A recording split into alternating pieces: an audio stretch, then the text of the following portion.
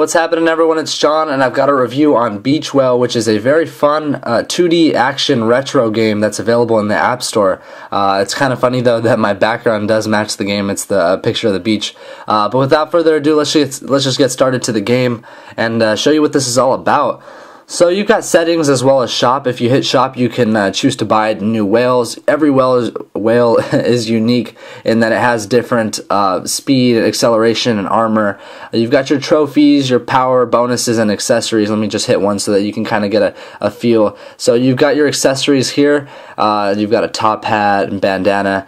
But just going back, let's just show you what this game is all about. So you've got your different worlds here, and I'm currently on the rocky shore, but I just want to go into Crab Island and actually choose normal. But you've got 4 different game modes that's going to actually make the game really fun. So this game is all about surfing mechanics and actually riding the wave so that you can get farther in the level and actually complete it while catching the fish. And if I cut this review short, is because the levels can get a little bit prolonged.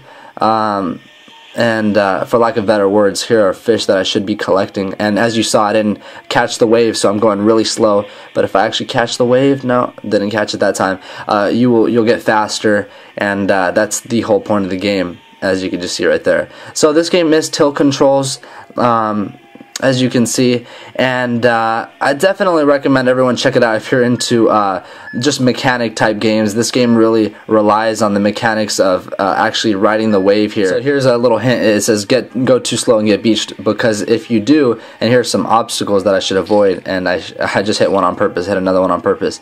You're not supposed to hit those. And it says on the top right hand corner how many fish I have gotten, but if I do go on the beach, I we'll lose the level, as you can see.